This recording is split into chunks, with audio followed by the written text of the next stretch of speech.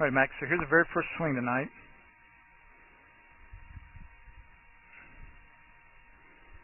Again, see, if I draw that line even, parallel to the leading edge, you see how it's kind of tilted over there. And not every, but most any tour player you look at that point in the downswing, see, now if I draw the line here, see, it's going to be more vertical, more open at that point.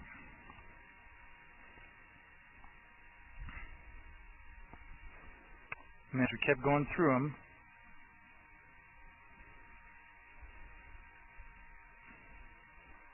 again, the good news is, buddy, you're around that plane line, not perfect on it, but you're sure around it. And you again see that leading edge is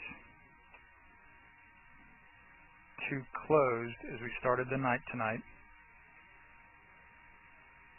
Right there. And then when you change the grip, that's how it looked better.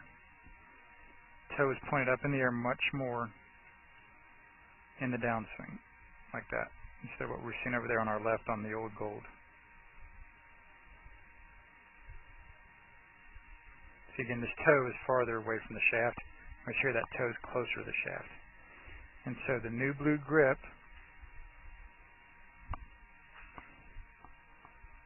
will look more like that. Where probably from here the main difference is you don't see that dark spot inside your thumb pad on your right hand. You see what I mean? You see all this dark cavernous area there on you see way down into the palm of your hand. Whereas here you can't see that. That's the main way to see the difference there, buddy. That's a much better grip on our left that you want to remember.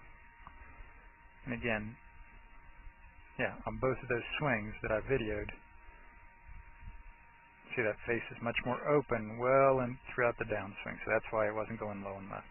Going much straighter there and higher. Alright? Right there. So the upshot of it is that what you want to remember right there. Here's the new blue grip, the old gold grip there. This is Joel Suggs. I sure enjoyed meeting you down at the Cincinnati Golf Show this weekend and showing you your swing on the 2D equipment that I have. And so I want to take about 2 to 3 minutes to just show you around Meadowlinks.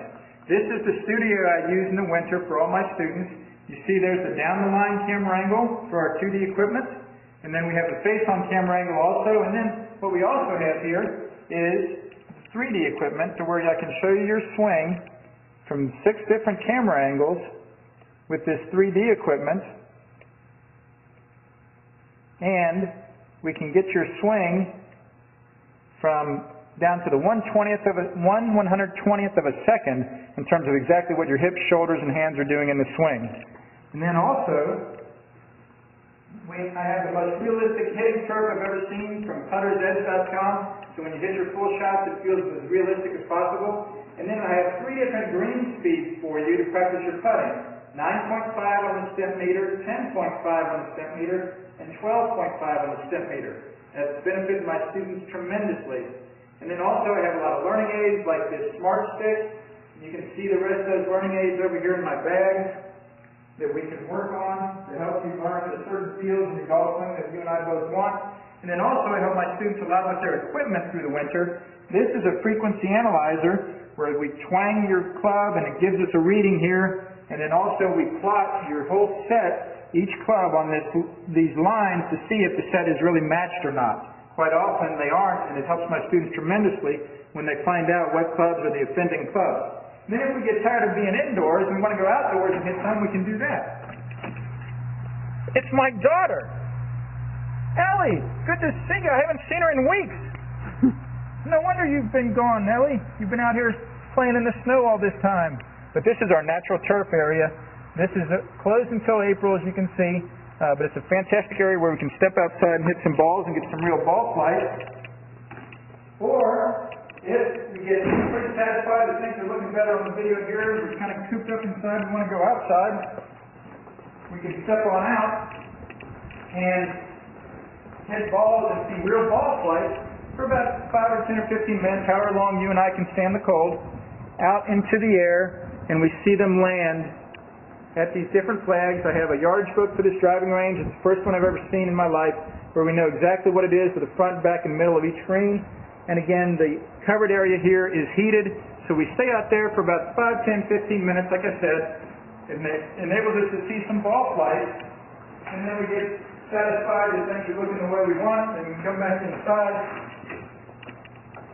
take off our coat, and look again at the video equipment to see how your swing's looking, to make sure that you understand it.